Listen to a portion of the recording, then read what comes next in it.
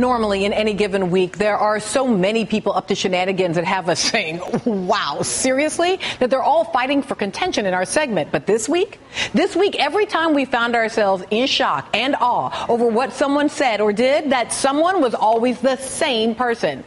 You know who it is, y'all. Paula Deen.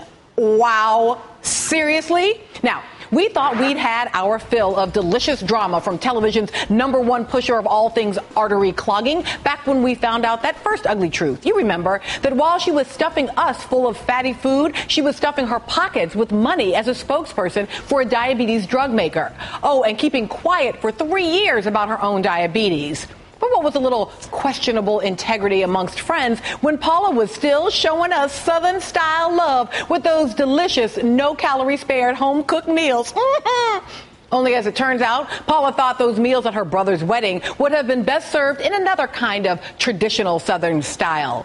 By slaves, or at least black men playing the role of slaves. This was some of what was revealed in a deposition from a $1.2 million lawsuit against Paula and her brother, Bubba. A former employee is alleging sexual and racial discrimination at Deen's company, Paula Deen Enterprises. And when asked by an attorney about her inspiration for good old plantation-style weddings, Deen recalled a restaurant where all the servers were middle-aged black men wearing what Deen described as a beautiful white jacket and a black bow tie, saying, quote, I've seen pictures, and the pictures that I've seen, that restaurant represented a certain era in America. After the Civil War, during the Civil War, before the Civil War. It was not only black men, it was black women. And I would say they're slaves. Because, you know, nothing consecrates love like involuntary servitude. And that wasn't the only classic Southern tradition Paula copped to keeping in the deposition. Dropping N-bombs on black people is another beloved favorite. Up until it fell out of fashion, that is. When asked whether she'd ever used the word, Paula replied, yes, of course, but that's not a word that we use as time has gone on. All of that and more from the deposition left Paula at the end of the week saying another word. Sorry.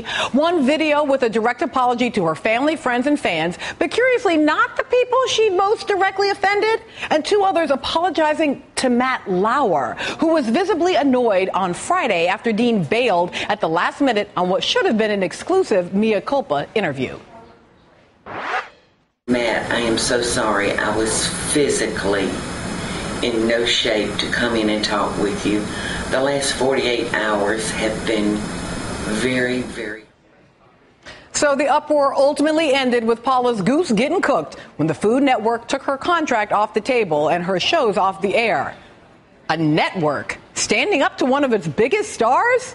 Add that to the tally of Paula-related news that made us go, wow, seriously?